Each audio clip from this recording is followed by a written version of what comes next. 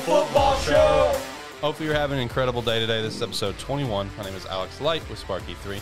Joining with me, as always, I got Tyler in here in studio, but I also got Shane back this week. Shane, how you doing? How you feeling? You battled COVID, came out on the other side. How you feeling, man? Tired. You kicked your ass a little bit? Yeah, COVID really kicked my ass. No joke, man. It's really like my first time really like getting it. Right. And the worst part about it is like the body fatigue and like the cold sweats. Facts. Yeah, because that's what you had, right, Tyler? Yeah, migraine for like 2 weeks straight. Yeah. So I had a headache, but I was told that I wasn't supposed to, but I was sitting there fucking popping ibuprofen every 6 hours. Right. But well, I'm glad you made it out on the other side. But yeah, them cold sweats ain't no joke, dude. Oh, I don't doubt it. I had like 6 layers of clothes, 2 covers, and I was still like I was in the Antarctic, bro. Right. It was tough. Yeah. Tyler, how are you feeling today?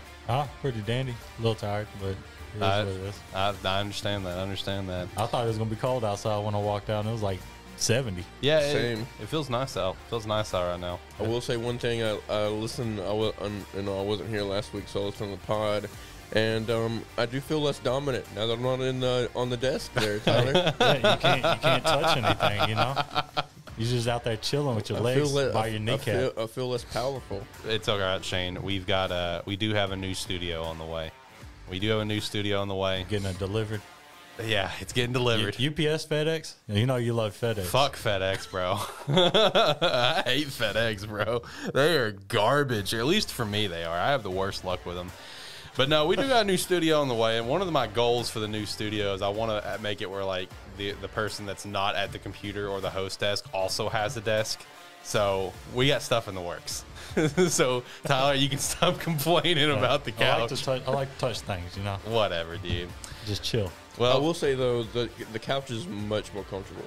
Like, that is true. These chairs are not comfortable. I'm just able to kind of like lean back, relax. Yeah, it's like I want to take a nap sitting over there. Right. Over here, I'm just like, damn, my back pains, you know?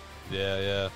Well, first and foremost, of course, we've mentioned this before. We did launch a website, sparky3.com. Make sure you go show us some support there. You can sign up to the website for free, or you can sign up for $5 a month for the premium tier. Get extra perks, including early podcast episodes.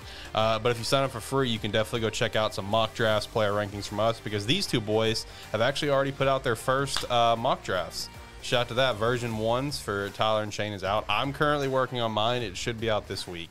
I'm about probably like 13 picks in right now. I'm still doing some research and doing some digging, but it's on its way. But yeah, sparky3.com, as well as you can go check out the merch store, sparky3shop.com. And we also have our official Discord server. That's going to be linked down below as well. You can go follow us on Twitter at TerribleFB Show, as well as check out the other shows like Game Aesthetic. Anime and Plus, though, it will be on a little bit of a hiatus. It will be on a hiatus for a few weeks while I sort out some personal issues. For this show, I'm still going to do this episode in the next week. And then we're going to be on a break, which we'll detail more about that here soon. But Game Aesthetic, I'm also taking a step away as well. Zach and John are going to be holding it down. And then we also talk about movies and stuff whenever we get a new episode for that out. That just comes out when it comes out. You see but speaking of that, you see the leaks of Multiverse Madness? No, I haven't. I haven't seen anything for that. Someone leaked, just like they did with No Way Home, the cast of like a movie theater. You know how you can go in there and buy tickets or whatever, and it shows you like the cast under like the main picture, like the main poster, and it shows the entire cast. Spicy. I want you to tell me, but I don't want you to tell me now. Yeah. I'll probably do it after the show. Yeah, do it after the show. People, you know, be respectful. I don't want to get beat up on the internet. Yeah. For spoilers, so. Yeah. Right. Well, let's go ahead and kick things off with this. Shane, since you were out last week battling COVID in the trenches, what are your thoughts on the Washington Commanders? I don't like it. I mean, as you know, I was really cheering for Red Hogs. Not only because of the history from that team being called the Hogs and the pig pen and things like that, but I was actually looking at their roster. They have like 5 or 6 Razorbacks on their current roster. Right. So it would have been nice seeing those guys transition, being in the pros to being a Hog again. And like I said, I mean, of course, they're not going to look at Arkansas and be like, "Oh yeah, we care about them and their fans," because they don't. But like I stated, 2 weeks ago or whatever, they could have gained at least over half of a state full of fans. Yeah. Just based off of a name change. And, of course, more fans, more revenue because they're buying jerseys, they're buying, things like that. And, honestly, D.C. is like, what, 15 hours, something like that from here? Mm-hmm. So, hey, Razorback fans have traveled farther than that for games. So, I mean, who knows? As far as the uniforms go, I kind of agree with Tyler. Well, actually, no, I disagree. I like the all-white jerseys the best. I'm sure they'll mix-match them. They're not going to do every game all maroon or all white or all black. Mm-hmm. But I really like the aesthetics from the all-white jerseys.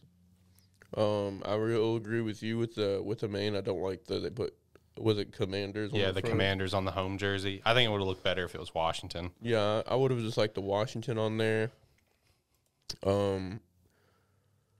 I like the style of the lettering. I don't know what about it kind of like brought my eye to it, but I really did like the style of the lettering, like the Washington on there. And I'm with Tyler as well.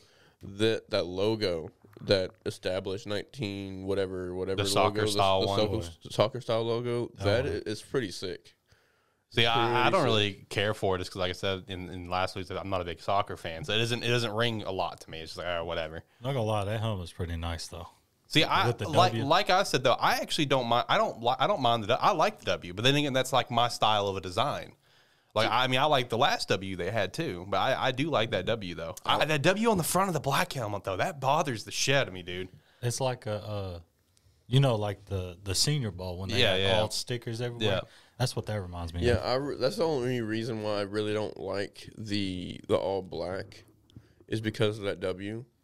W on the burgundy helmet though, that does look clean. Yes. I like the little logo right there. Yeah, the little Commander's patch. And like even the numbers, like you see the numbers on the white jersey, how it kind of fades, like white and red, like the Falcons kind of. I really gradient. And honestly, the maroon that they went with is a little bit darker. It seems like than what the two previous teams were.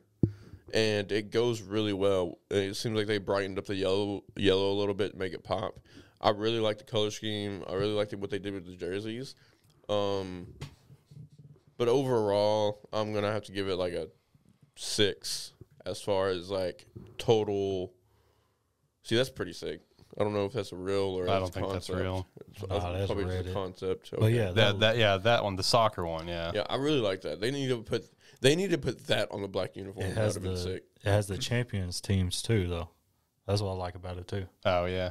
Yeah, so yeah, I mean that is a pretty sick logo. I mean, I'm just not a big soccer fan. That's why it doesn't like ring to me as quickly as it does you guys. That's clean too, right? Oh there. yeah, that's on that's on the clean. black one. Okay, Yeah. it's on the shoulders, it's on the sleeves. All right. But I think overall I give it like a 6.5. Maybe I can push it to probably a 7.5. Like once I actually see them, like maybe in Madden or like on the field. Right. But just looking at it through Twitter and things like that. I can look past the jerseys and stuff like that if we would have had a better name. I just don't care for the name. I really don't. Yeah, I get it though. I do like it better than the Admirals or the Admirals or the Senators or whatever it was. Right. So I mean, out of those, I like it. I like the Commanders the best because, like you stated last week, it is it is Washington. We do have all of our high command, and all of like higher up military people are there. So it does make sense in a general aspect, but I think as far as football wise, I just thought Red Hogs. I mean, you both agreed that Red Hogs just would have. It just made sense because of the fan base, the history. So yeah, it's looking like Arizona State. It does. Now that you pull up the Arizona State's alternates there, like everything about it, the alternate, the white, the color, like that Stone Cold looks like, except for the pants. The only thing that changes is they did a maroon helmet instead of the yellow. Yeah, and that in the pants as well.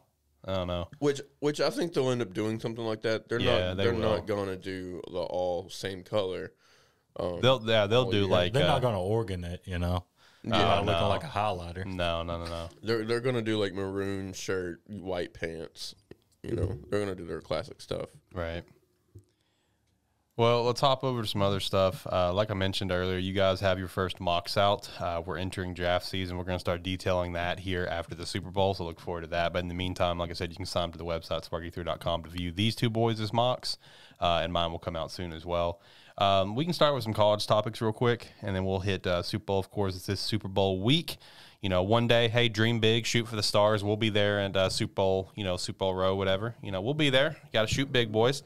But in the meantime, we'll chill in our studio and talk about the game, talk about what we got to look forward to. But let's start with a little bit of college stuff, though. Tyler, you sent this over to us with Arch Manning. Or did you send it, Shane? Which one of you sent it? I think he sent it. Yeah, Okay. I sent it. Arch Manning's top 4 schools: Georgia, Texas, Alabama, and Ole Miss. What do you guys feel? How you guys feeling on that? I feel like Texas is out just because Quinn Ewings is going. I feel like Texas, there's no chance, in my opinion. Yeah, I mean, I feel like there is a chance with Texas, but they are in the bottom of my list. I'd say Georgia is the top, I think. I think it's Georgia, Alabama is probably his top 2, only because of there's been some rumors with Lane Kiffin and his coaching staff on how they do things, and I think Arch just is a type of guy to stay away from any kind of drama. Right. And out of those teams, Georgia, Alabama, you know what they are. They're not going to get you into some scandalous situation. Right, right. So if I was to pick right now, it's probably Georgia. Georgia is my pick, personally. It's the one that makes the most sense in my mind. When is he set to make any sort of announcement? Because he's class of 23, right? Yeah, 23. All right, so we got a little while before he actually decides, unless he wants to pull the trigger early. I mean, Clemson's in his top 5, but they basically number 5. Yeah, but they just got the number 1 quarterback from 22, or number 2. I don't know what he is. He's up there though. Right, up there at the top, kind of like Malachi Nelson at the top, and now he's got Caleb Williams coming to USC. That sucks for him. I think it's funny. I mean, I don't know. I mean, Caleb Williams, he'll probably be out of college pretty quickly. You know what I mean? He'll probably play like in maybe a year or 2 tops and go to the pros. Or get mad and transfer. Yeah, that's true. That's true. I mean, Malachi will probably get redshirted his first year anyway. And then, Caleb do his thing and then be basically a freshman redshirt next year. Caleb do his last year probably and go to the pros. And then Malachi's time is going to be there at USC. But, I feel like USC, dude, they're about to run the Pac-12. I do. Yeah. No disrespect to your second team there, Oregon, but with Caleb Williams coming there, Lincoln Riley and that staff, and, dude, I think USC's back, man. I think they're about to run it. I think it definitely makes things more interesting. Now that is 100% true. It makes things more interesting on that side of the country. Because really it was like Oregon and Utah. Yeah, that's it. Here and there. Oregon's, of course, been the most consistent. Utah's been kind of there off and on, depending on what the season. They're just the good team from the other division. Yeah. I mean, as much as I hate USC and I don't want to see them succeed, they're about to. I will admit, football is better when USC is good. That is true. Big facts. Yeah, that is true. Just like, football is better when Texas is good. I will agree with that. Yeah, it is. Even though, again, I don't want to see them winning. Right. Especially when they come to the SEC, Yeah. Like, you can hate Texas, but just seeing them, suck just in football just kind of makes you hurt a little bit. Yeah. 100%. Them Charlie Strong teams were rough to look at. They were. Which was surprising. I'm a big Charlie Strong fan. I'm surprised he bombed so hard. Yeah. Y'all see Jimbo, though? Did y'all watch the video I saw that clip, yeah. He's heated. He went off. Yeah, he's heated about all the talk of everyone's just like, oh, Texas A&M's recruiting budget was like 20 to 30 million to buy all these kids. Because, dude, their recruiting class is stupid. Man. I mean, it's arguably the best recruiting class in ever. I mean, I don't think he has anybody outside of the top 3 at their position. Bro, that recruiting class is dumb. I mean, I'm pretty sure he has more 5-star recruits than Vanderbilt's ever had.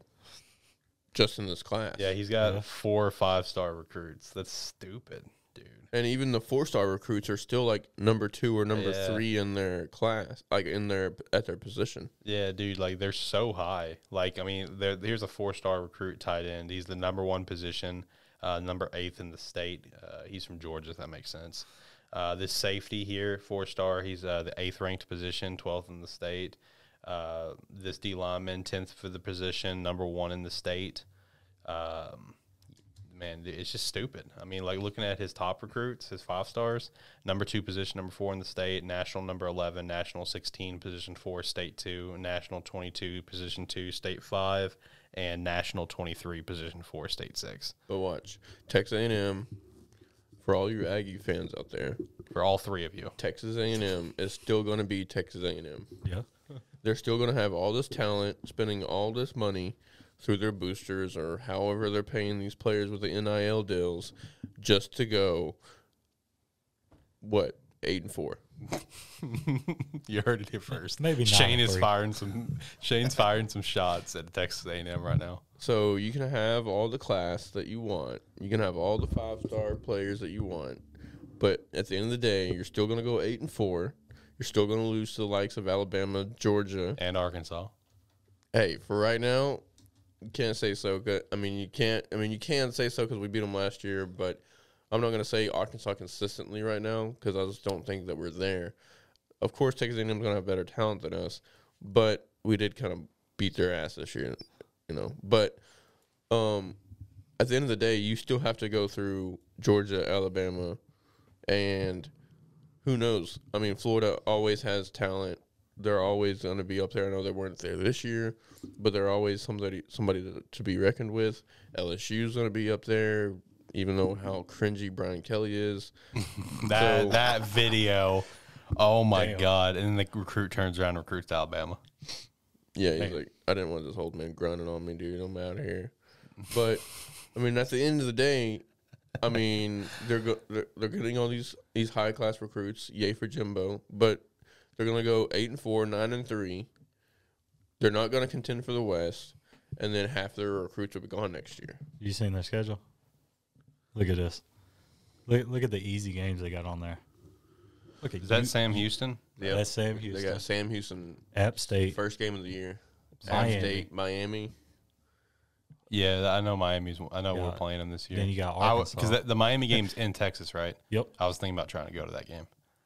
That'd be pretty solid. South Carolina, which South Carolina, they're going to be a team to watch out for in the East. Yeah, with Spencer. With Spencer and that tight end, they've got some decent recruits. I forgot who their coach is, but he's doing a great job over there. Beamer, yeah. Yeah. The son of The mayonnaise. yeah, the man, and he's the son of the other Beamer. Frank. Frank Beamer, who was at VT Yep. for all those years. Yeah, they got some solid. Auburn easy is games. going to be abysmal. That's gonna be easy, That man. whole program is falling apart right now. Yeah, we're about to talk about that. Yeah. So, I mean, let's Hey, see here. You calling the upset? The Minutemen. I'm calling up. If anything, Sam Houston's gonna fucking be the one. Hey, Minutemen's got Adam Vinatieri's son, bro. Hey, that's Pay solid them right some there. respect. Hey, He could have gone to LSU. He could have went to Indiana and stayed up there with Pat. Yeah, I think it was funny to see all of the places he was considering going because LSU was the most random. Right. Because he was considering going to South Dakota State, I think is where his dad went, or did his dad go to South Dakota? It's one of the two.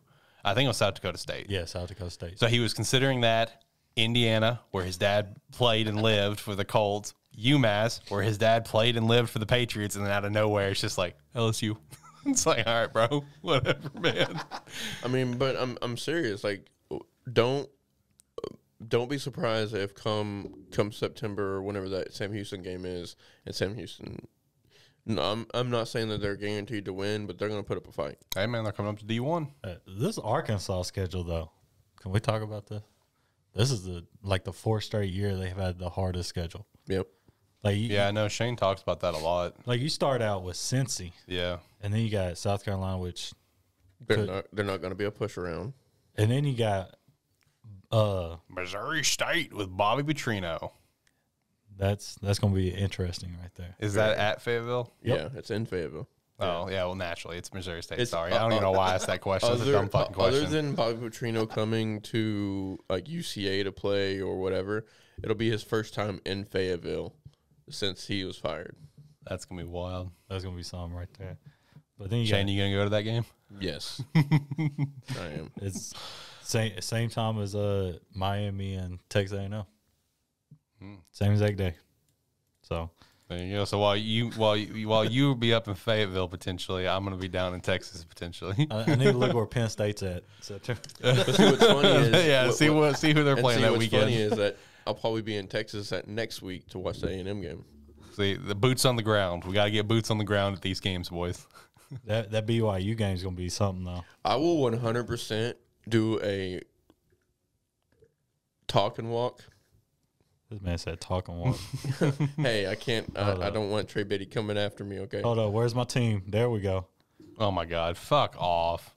Hey, I just got to see. What Can you just go ahead and say to the world that you've officially abandoned Arkansas State as your second favorite team and officially acknowledge the Cowboys as your number 2 team? They're up there. Change it on the graphic. It's official. I'm changing it on the graphic, bro. Hey, like they come out the gate at Burt's Illinois squad. whatever, man. But September, they are off September 17th. So let's go look at. I'm changing on the graphic. Wyoming Cowboys is Tyler's new second favorite college team. And see, what's funny is that he checked Wyoming before Penn State. I know. See, that's the thing, guys. I mean, I'm telling you, Wyoming. Like, I'm convinced that Arkansas State's not your second. Oh shit! September 17th, Auburn at Auburn. We got boots on the ground that weekend, boys. All 3 teams. We got boots on the ground. Man. Oh shit! We played the Chippewas. Okay. Oh yeah, you're a Mac Attack fan. Hey, Ohio Mac. You and your Mac Attack, bro. Central Michigan Mac. That's it. That's all the Macs we got. We got two of the 3 Of the Mac Attacks. The Macs, and the SEC. Well, still talk about Auburn there. You just mentioned him. Auburn's a shit show right now with everything going on with Brian Harsin. Now fired, which I didn't actually see that, but then again, I have been so disconnected from the news. But it's with everything that's been popping out, man. It's this all kind of came out of nowhere. It feels like. Yeah, I mean there was things going on. What's today? Today's Tuesday. So I mean there were some murmurs and stuff come like late Friday, Saturday. And then kind of went silent Sunday, and then there were some murmurs again like late Monday, and then I think he was fired early. Maybe Most likely to be fired. Yeah, I'm looking at it now. It looks like he's most likely to be fired. Okay. 2 hours ago. I saw that. When was that? 2 hours ago. They're trying to figure out the $18 million buyout. Yeah, it's going to end apparently in a couple of ways, and it's going to end very quickly apparently. And by people I've been listening to that are Auburn fans or they cover Auburn, they saying that he's not going to be the only one gone. That AD's probably gone as well. So, like I said, Auburn enters a Chad Morris era, and I love every second of it. I love it. Penn State's going to go out there, go to Auburn 56-0-1. Oh, please do. Please. Hey, look at this Auburn schedule real quick. They can potentially start out. They could lose to Mercer in week 1. All right, let's go ahead and pump the brakes here. Okay, let's not get ahead of ourselves. They'll probably beat Mercer. Okay, probably not. But San Jose, Nick Starkle's still there? No, he's going. Okay, Javon's there. Okay, from Hawaii. So San Jose's gonna beat Auburn. Penn State gonna beat Auburn. They're gonna start. I guess I'll give them that. They're gonna start 2-2 because the Missouri is abysmal too. So true. Okay, 2-2. Could lose. Where's the next W? Looking at it from here, so they're gonna start 2-2 potentially. LSU, so that'll be 2-3. Georgia 2-4. Ole Miss. Yeah, I don't. Is that Western Kentucky? That is Western. That might be a win. Maybe. Yeah, they ain't got Zappy, so. Watch us say this, and then Auburn just like fucking figures it out. So that'd be. Yeah. Auburn got, what was the quarterback? Who'd they get? They got Dart, didn't they? Was it Dart, or was that Ole Miss that got Dart? No, I thought Auburn got Dart. Don't look at me. This man said, "Don't look at me." Let me. No, dude, Auburn's in a tough spot, especially like this late in the game, dude, for you to get rid of your coach and have to quickly figure out a new coach. Because that's what I was saying about the Hawaii thing is like with everything that was happening with Todd Graham, dude, it was so late in the game to try to hire, where it's just like who's going to be your candidates at this point, because you're so close to the point where you got to get recruiting done and shit, which, at this point, the recruiting should pretty much be done anyway as at this point. But Texas A&M quarterback. Oh, okay. Yeah, that's right. Or Calavari, or whatever his name is. But I mean, losing your coach at this point in the game, dude, that's tough. That's tough. You know, we're not far away from spring. And not only that, like I said, losing AD as well. Yeah. So there's been rumors saying that, I don't know if it's rumors or it's just Auburn fans, you know, saying what they want. But I was on Twitter and I seen some Auburn fans say that they want like Joe Judge as their coach. They need to look at Bill O'Brien. That's true. That's true. That'd be quite the hire going from Bama to Auburn. Because if he gets his quarterback, he's a good coach. But yeah. Other than that, he ain't shit. Yeah, no, that's actually a candidate to watch for. I could actually see that one happening personally. Yeah, I could too. All right, let's hop over to some pro talk. You know, this of course being Super Bowl week, big week, boys, big week. Are we planning anything for Sunday? I don't know. I mean, even if I'm in town, I don't know what you got planned, but I don't have. I doubt I'm going to get invited to any Super Bowl parties this year. So that was so sad. I know to say, man. But so I probably won't. Going to do something here. I probably wasn't going to do anything, which obviously you know why. Yeah. So if it wasn't for that, I was gonna we might have done something. But I mean, if you guys wanted to do something, like if you guys want to come over and use the studio, you're more than welcome to. I just don't know if I'll partake, but I got you. Yeah, I mean, we'll talk about it. We'll tweet it out at a Terrible FB show as well as our own respective Twitters. We'll figure something out if we want to do anything. I probably won't. I don't know. We'll see. I've got a very, very busy next few days. Oh, I bet. So I don't know. We'll see how it goes. But let's kick things off though. We had the Pro Bowl this past weekend. Man, Pro Bowl is an absolute joke. I mean, it is. It has been for years. What would you guys do to change it? You know, a lot of people say just get rid of it. I don't know if I would say get rid of it because it is an important honor, you know, that people look at when talk about Hall of Famers and players and stuff. But I don't know, maybe something can be changed about it. And I'm not going to sit here and I'm not going to push the narrative that I think it needs to be changed where it's going to really put these players to want to be a lot more physical like it used to be, you know, because you do have that rare situation like Tyler Everett who got hurt in the Pro Bowl, you know, and then missed like the first 8 games of the regular season because of it. You know, those do happen, but I don't know, maybe there can be something to do to fix the Pro Bowl where you still have it and you can still be, because at the end of the day, all the Pro Bowl is meant to be fun. I mean, it's, you know, don't take it serious. This is what I'm stating, right? I think you should play 11-on-11, right? No pads, and treat it like a 7-on-7 style, to where you know, I mean, it's kind of sucks for kickers and punters, but yeah, you kind of start on the Pat ain't gonna like you. Yeah, I know. Sorry, Pat, if you ever find this, the brand, you're gonna be on the show Friday morning. Yeah. Heck, in that case, fuck the kickers. Get me on the show. But I mean, they could easily do 11-11 type thing, but treat it like a 7-on-7 to where, you know, it's no pads, no nothing. They could have a flag, or they could just do their touch or whatever they've been doing. I know typically on 7-on-7 they do just touch. Which, I mean, they haven't even been touching each other. Like, somebody gets around you and you're, well, you're down.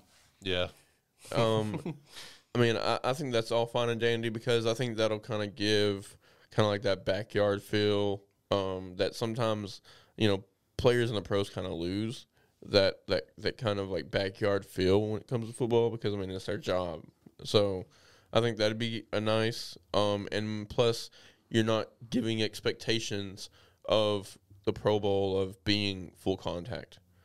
Because the biggest surprise for me was when I tuned in, I'm like, okay, they're all suited up, they're in pads, they're in full uniform, and they're over there like tapping each other's butts to get down.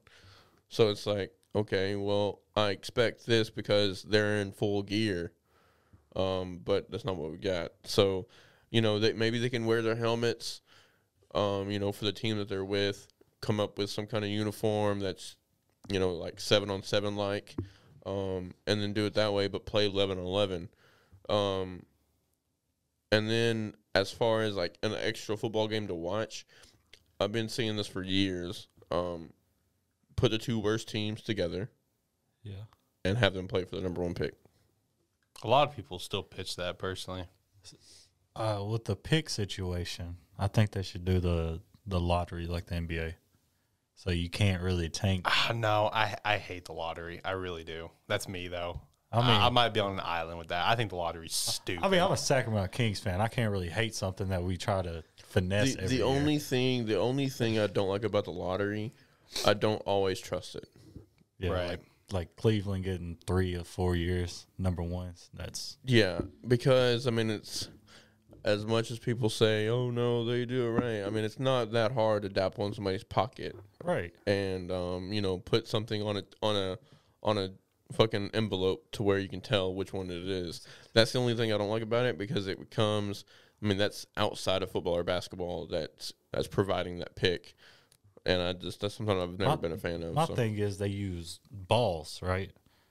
But they don't just use one for each team. I feel like it should be one for each team, not a percentage of the balls for the worst team.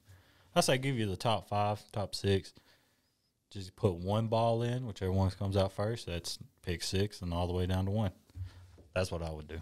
Draw out of a hat pretty much. Yeah, I mean, I like that better, because I just don't like, I mean, if you're going to do it, then you got to do it fair for however many teams you're going to do it for, whether it's 14 like the NBA or however the NFL would do it. I'll say the worst in every division. Yeah. I mean, well, no, because some divisions are pretty solid. And some's got some 2 trash teams like the Jets and True. Miami a couple years ago. I don't know. I don't know if there's a way to solve that, but I will say for the Pro Bowl, one other idea, and it would ultimately fuck out of all the positions to go. The only one that I think that it would actually fuck would be like your kick returner, punt returner, Pro Bowl selection, and your punter. I feel like kickers will still get, and long snappers still kind of get their action, but play on a reduced field, man. Like, just make it short, like arena. Yeah, play on like I mean, you can play on a full length field, but it's like cut where you start the field. Think of it like college overtime. You know, keep it close to the red zone. Keep it exciting. One play. Yeah.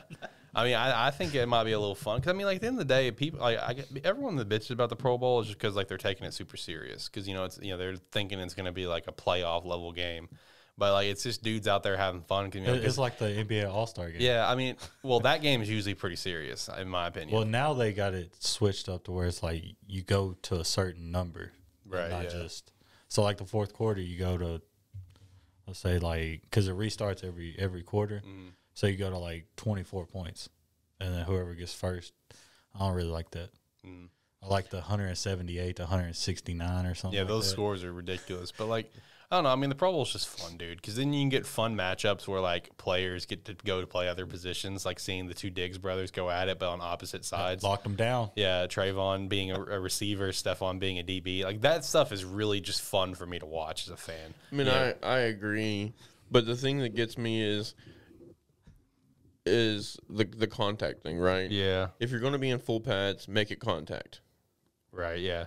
I mean, and if you don't want to make it contact, that's okay with me. I completely agree with player safety, and I mean, these guys are, I mean, it's their career, it's how they make money. So I completely okay with it being no contact, but then take the equipment off. Make it something like, like I said, 7-on-7, 11-on-11, to where people tuning in, it's not like, oh, this is a football game. It's the best of the best against, the best. So, it's going to be. That's what ruined it right there. Yeah, Sean Taylor laying that punter out. Hey, that's Brian Moorman. He used to be my quarterback on Madden. Oh, my God. That's how bad the quarterbacks on the Bills used to be. I used to just, Brian Moorman, quarterback, take over J.P. Lossman, Trent Edwards' spot, Trent Edwards was. But, I mean, this man was like 90 speed with like a 68 like accuracy. So he could sling that ball, but he could also Mike Vick it out the corner, But see, I mean, even after that, the Sean Taylor stuff, there was still good Pro Bowl games. There was, I feel like. I mean, I remember watching some really good games, really good competition without seeing Sean Taylor take the dude's head off. Yeah. But, I mean, at the end of the day, if you want to do player safety and you want to, do touch, that's fine. But implement a set of rules, like I said earlier, like a 7-on-7 type thing, but make it 11-on-11 to where, you do give these Pro Bowl linemen and stuff, their their recognition as well. And then it makes it safe because they're playing 7-on-7 rules. It's not contact. And they're out there having fun to where, they don't get to do that. They don't get to go out there and play football for fun most of the time. Yeah. Most of the time it's win, win, win, win, It's win, business. win. Exactly. They have fun, because it's a game, or at least players that are enjoying their job are having fun. But at the end of the day, it is also a business, because you can you can do business and have fun, but Pro Bowl is meant to be just fun. Yeah. So See, like in the NBA and in baseball, the All-Star game it decides something. Like baseball, the winner of the All-Star game gets home field advantage in the playoffs. yeah, Basketball, I'm pretty sure it's the same way. Might be wrong. They I don't might have think so. changed it. It's not. I don't think so. What? I don't think the All-Star game has ever meant anything except bragging rights. I could be wrong. I mean, it might have changed since now that they got the captains picking teams. Oh yeah, true. I feel like before it kind of because they used to use the 2-3-2 format. Mm. So like whoever won got the 2, and whoever lost got the 3 straight games. And then I remember that from Boston, LA games. Right. I think there's the downside of the Pro Bowl is that because it's such a heavy contact sport, people get hurt so much. I don't think he'll ever be. Yeah. I don't think I don't think he'll ever be actually competitive again. I really don't, man. I mean, they take too much, and which they need to focus on their health. I mean, it sucks. I would love to see it get changed where it is more fun. I like the skills competitions they still do though. Yep. Russell was slinging it. This past weekend, those are fun for me to watch. I always enjoyed watching the old school ones, like who can throw the furthest and shit like that. Like They really need to bring that back. they really do. I think that'd be fun. Josh and Patty got something to deal with. They had something to deal with, he says. Yeah, that's As if there's like a beef between them. no, It's a beef between fan bases. Exactly. It's not between them. They probably don't care. They kind of want to know. Oh, I well. feel like that would be pretty entertaining. I don't know. I like the skills competition. That's all fun. That's good stuff. Talking about one of our Pro Bowl quarterbacks in this past weekend, Kyler Murray, man, unfollowed everything Arizona Cardinals on his socials, deleted all of his pictures, anything involving the Cardinals, kind of indicating he wants out of Arizona. Man, this feels very, very random. Like, this feels like it came out of nowhere. Like, I know we're not too far off from, like, a contract year sort of stuff for him, but even still, like, this feels a little dramatic, in my opinion. Send a message, pay the man. Yeah. I don't know. This just feels dramatic to me. Dramatic and out of nowhere. Yeah. How you guys feeling that? You think he's going to force his way out of Arizona? And why? Tired of Cliff? Tired of these in-half, losing series they're having? I don't know. I started watching Ballers last night. Ballers? Ballers on HBO. Man, I love that show. So, not to be happy about it, but I kind of watched the whole entire first season last night. Solid. But solid. anyways, Hey, season 2's up there. but seeing how things, of course they're theatrical, Right. but seeing stuff between like financial advisors to agents to like the GMs and like negotiations and stuff, I can definitely tell how things could be rocky in that situation.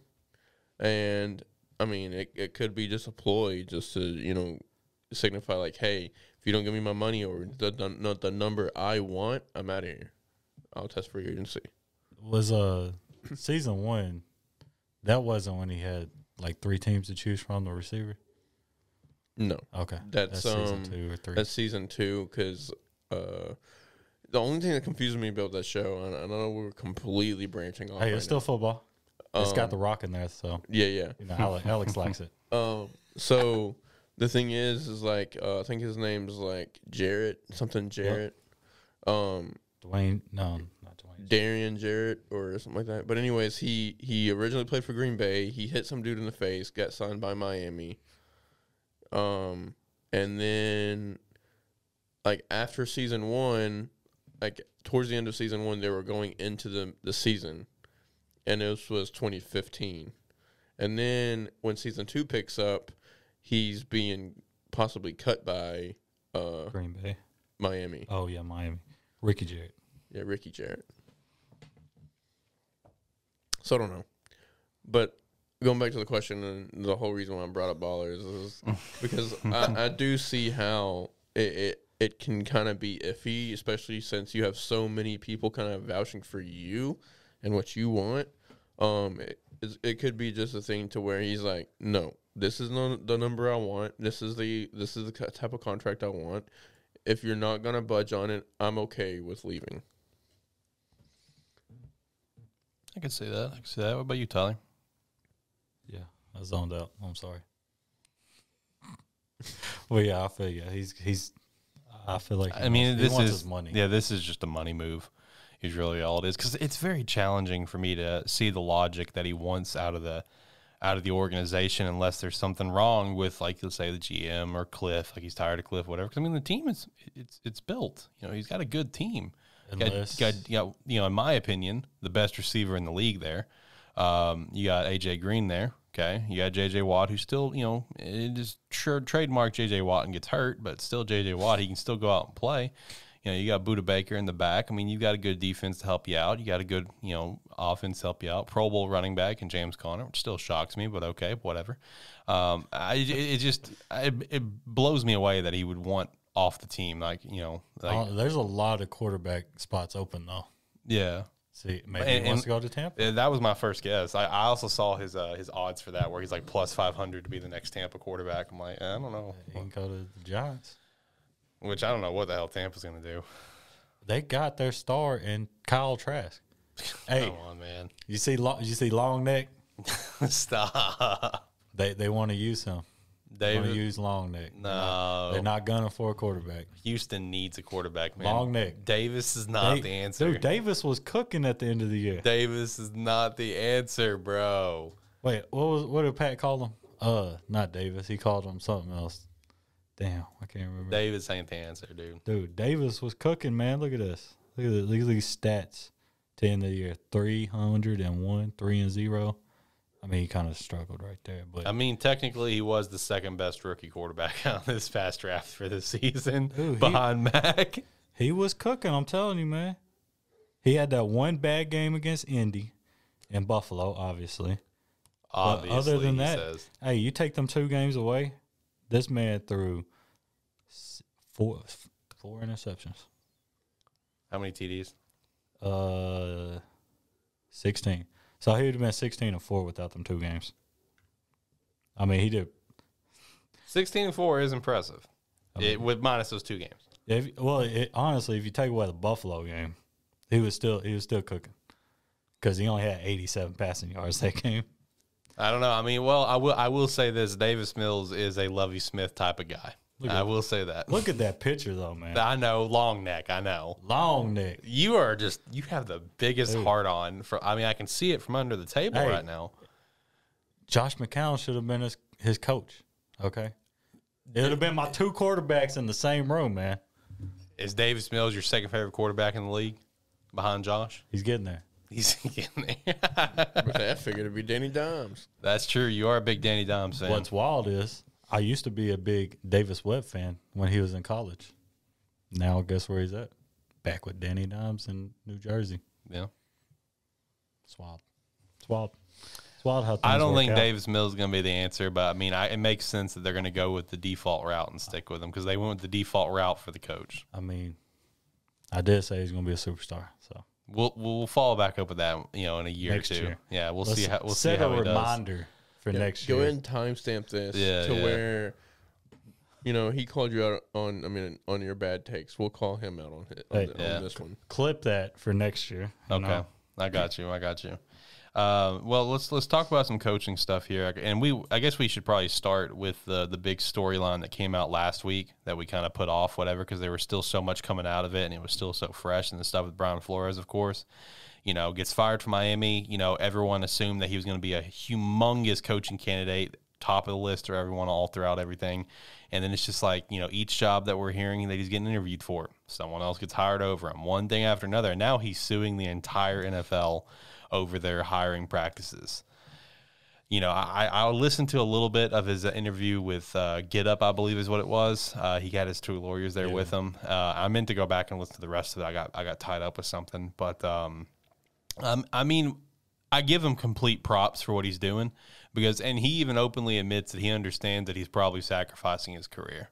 Because, I mean, this is one of those situations where it's like he's going to get blackballed. You know what I mean? You know, it's like you make a stance like this, you're going to get blackballed. But, like, the biggest thing that's interesting out of this is that he's claiming that, you know, Stephen Ross down in Miami was offering him $100K, you know, to lose games because they were like 1-7. So he was trying to get that number 1 overall pick. $100K to lose games, and then, you know, obviously they went on their run, obviously. And now it kind of puts some clarity on why he got fired. But, I mean, this situation is wild, dude. I mean, he does bring up some good points when it comes to, you know, you look around the league, you look around how many head coaches are not white, very few. You look at owners that aren't white, only, Khan's the only one that I can think of. It's not just, just trademark Caucasian. Packers, they don't have an owner. Don't count them, obviously. So there's 31 owners in the league. He brings up good points. He does. I mean, at the end of the day, like I said, he's going to end up getting blackballed out of this, and he acknowledges that. But, I give him kudos for it. Because ultimately all he wants to do is he wants to bring change is all he wants to do in these hiring practices. And man, those text messages, that's tough. That's tough. Man. Shane, did you get to read those text messages? Dude, no, I didn't. Dude, it's tough. He took screenshots and he showed it of text messages he got from Bill Belichick. Mind you, Brian Flores worked for Bill Belichick. He was on the New England staff before he got that Miami job. And where it's like, congrats on the Giants job. And Brian Flores is like, did you hear something that I didn't? Whatever. And, Belichick was just like, it's like everything that I'm hearing is like, you're the guy, whatever, and Flores is like, well, that's what I really want. I'm hoping for that. And then Flores then responds just like, Coach, are you talking about Brian Daboll or Brian Flores? And then Belichick responds, he's just like, I'm sorry, I fucked up. I misread that on who I was texting. This is my fault. And he signs it off as trademark, how he signs like stuff where it says like just BB at the end. And Flores is like, thanks, Coach. Like, this is legit. You can look it up, bro.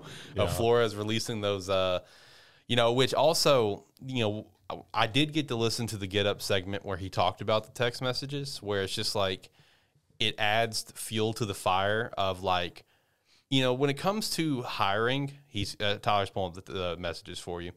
When it comes to the hiring practices, right, we have the Rooney Rule, right? I don't know if you can read that or not.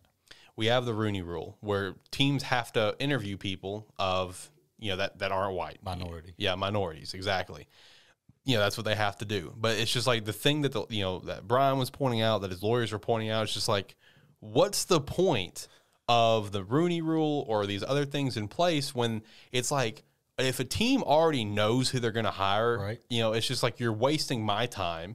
You're wasting your own time, doing the dinner, doing the interview and stuff. Because it's just like, for Bill Belichick to hear, that it's Brian Daboll and then accidentally texting Flores, it's like, I think at that point, I don't think Flores even had his interview yet, whenever Bill Belichick sent those text messages. So it's like Bill Belichick was hearing from the coach's circle that the Giants had already made their pick without even finishing the interviews. So you know what I mean? It's just like, they're finishing the interviews because they have to because of this Rooney Rule. It's like, well, what's the point in that when it's just like there's all these backdoor dealings that are happening? You know what I mean? Which that happens everywhere. Well, we know that.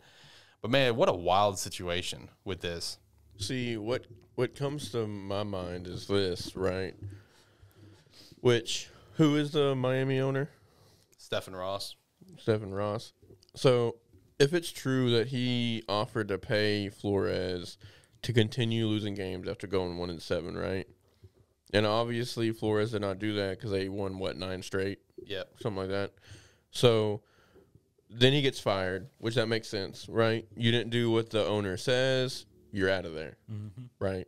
Because we even said it on the show when he was fired, like, what the fuck is Miami doing? Yeah, that fire caught everyone off guard. Like, everybody was like, why is he getting fired after winning 9 straight games? Looking like he was putting things together the way that you should, and then you get fired. Well, this comes out, you're like, okay, well, that makes sense. But also, as an owner, even if it is Miami, you got to think he has pull around the league. Right. So what if this Stephen Ross dude is like going to other owners like, hey, You know, if you need something if you need your head coach to do something, he's not going to do it. You know, kind of being like that kind of like sleazy guy. Oh, yeah, I see what you're saying. Like going to other owners that are going to interview Brian. Exactly. I see what you're saying. Yeah, yeah. Just to kind of like. That's shady shit. I mean, shady shit that probably happens. It could be. I mean, and in that case, that kind of sucks because if I was Flores, that'd be the first thing I'd look at. Yep. Right. Having some trouble there with the cord? Yes, dude. It's attacking my foot. No, that's actually a very good point. That's something that I could see happen, that he goes around kind of trashing Flores around.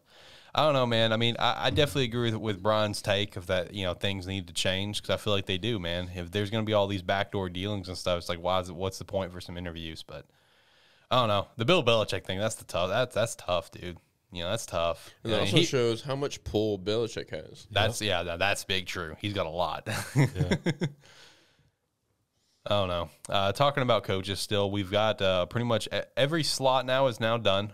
We've got all of our coaches for the league. You know, Bears, of course, with Matt Eberflus. You know, Broncos hired Daniel Hackett. You know, the Dolphins hired Mike McDaniel. That one's just popped out this week. OC from San Francisco. Giants with Brian Daboll, of course. Jaguars hiring Doug Peterson. Going to talk about that one here in a minute. Raiders with Josh McDaniels. That'll be interesting. Saints going the route that we thought they would with Dennis Allen, their DC.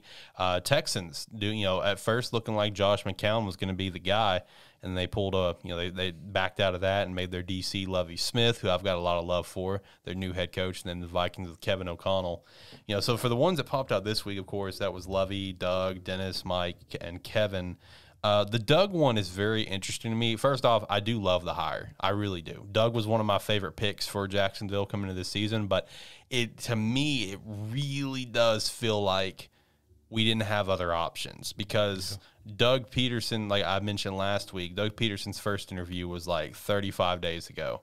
We had all this news popping out, over the last week involving, Trent, wanting to get Trent fired, Byron Leftwich was going to be the guy, but Byron's just like, I don't want to work with Trent. So it's just like, it feels like the Jags just like, well, we can't get the guy we wanted. So, hey, Doug, you want to come be the coach? Which I do think it's a good hire. I like Doug. I like Doug a lot, and I like Doug to work with Trevor. I personally like the Lovie pick. I really do. I know a lot of people are shitting on it because I will admit it does feel like a lazy hire. Just kind of like Manny Diaz to Miami. That was a lazy hire. Well, they have a lot of drama happening over there. So. Yeah, they do. But, I mean, I don't think Lovie's a bad coach, bro. I really don't. I mean, I like the pick for Lovie. I like him being the Texans coach. I feel like, he can get some pieces together, get some pieces rolling. It could be a good thing to watch. Now, here's something to watch for, though. The rumors that I'm seeing is that the contract is a shorter contract, right? And I'm also seeing some other rumors that Josh McCown could be hired on as the offensive staff. If that happens, Lovie's going to be out quick. I'll go ahead and say it up front. He's going to be a scapegoat for Josh in a few years if that happens. Didn't Lovie say he was going to be running the plays and stuff? I don't know if he said that.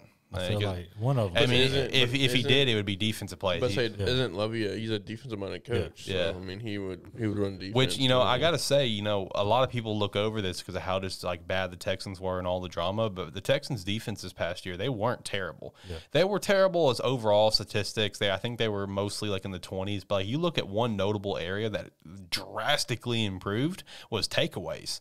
Takeaways from the season before, they were ranked, I want to say in the 20s or so, but takeaways from this past season, they were, I want to say a top 10 ranked team in terms of takeaways in 1 year of Lovie coming in being the DC. So I feel like Lovie can get this team rolling. You know what I mean? I feel like I like the pick personally, but that's also coming from a Bears fan. He did a lot of stuff for us. I also like Mike McDaniel and Kevin O'Connell. Dennis Allen is the only one that I'm kind of iffy on. I just feel like that was a really lazy hire for the Saints, in my opinion. But I do like Mike McDaniel a lot, and I like Kevin O'Connell as well. But the one interesting thing about Kevin O'Connell, and I've got stats pulled up for this as well, because I want to make a little bit of an argument here. That's not the right page. That's the right page. One thing about Kevin O'Connell going to the Vikings is that he really delivered in his interview and stuff that he's there for Kirk. He's a big fan of Kirk Cousins. He thinks Kirk can be the guy. And that's the argument I want to make is that I don't fully understand all of the hatred for Kirk Cousins. I really don't. I understand he's not I guess the hate lies that everyone is just expecting a Super Bowl, which is fair. All fans should be like that. But, bro, you look at Kirk Cousins' stats, and this dude slings it, man. Like, seriously, like, let's look at just this past year, okay? 4,200 yards, 33 TDs, 7 interceptions, right? Completion percentage, 66.3.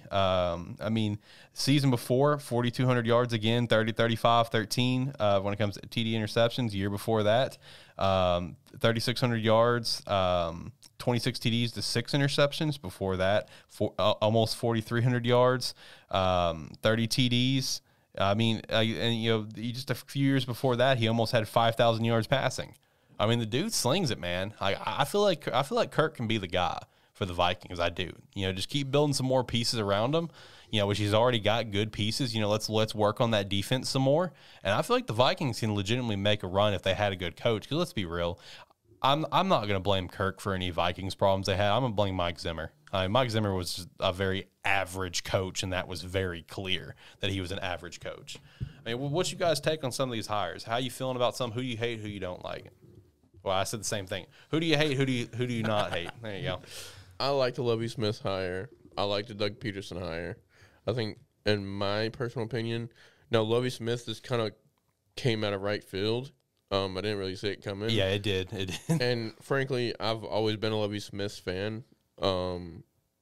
But kind of bad on my part. I didn't know he was on the Texans staff.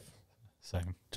I think I'm the only one here that did, but he's rocking a nice terrible show. He's rocking a nice little beard. Yep, he got that's that thing. That's that Illinois beard. That is the Illinois beard. Got that thing going because he had that all throughout his years at Illinois. I mean, he had that beard rocking. But I like the hire. I like the Doug Peterson hire. I like the Doug hire a lot. I really like the Vikings hire. Other than that, I think with the others, it's just kind of like a wait and see kind of thing. I think the Josh McDaniels hire it could potentially work out. I think the Raiders, right? Yeah, if I'm not mistaken. I think that could be good for them. But other than that, like I said, it's kind of wait and see kind of thing.